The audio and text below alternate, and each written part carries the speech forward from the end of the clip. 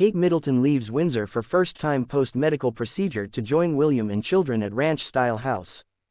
She was anticipating a difference in scene and will actually want to relax in Norfolk.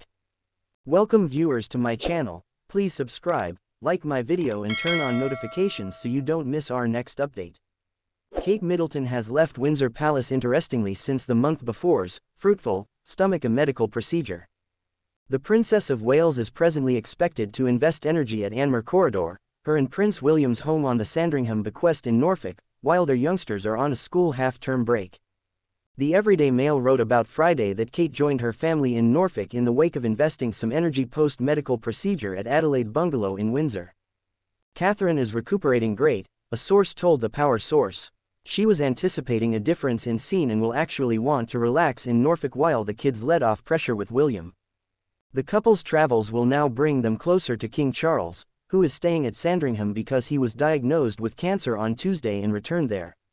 Last month, Kensington Castle declared that the Princess of Wales went through a arranged stomach a medical procedure at the London facility and is probably not going to get back to public obligations until after Easter.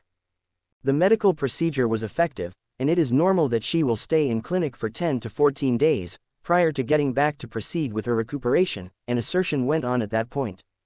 She trusts that the public will comprehend her longing to keep up with however much ordinariness for her youngsters as could reasonably be expected. What's more, her desire that her own clinical data stays private, the assertion added.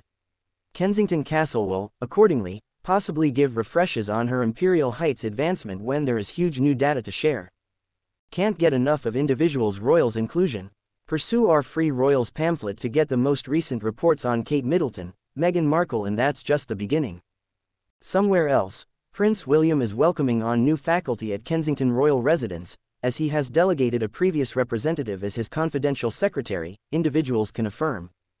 The Prince of Wales has employed Ian Patrick, who has recently filled in as an international specialist for the unfamiliar Ward and Improvement Office, for the position. The arrangement comes only days after Prince William disclosed his most memorable commitment following Kate Middleton's 13-day medical clinic stay.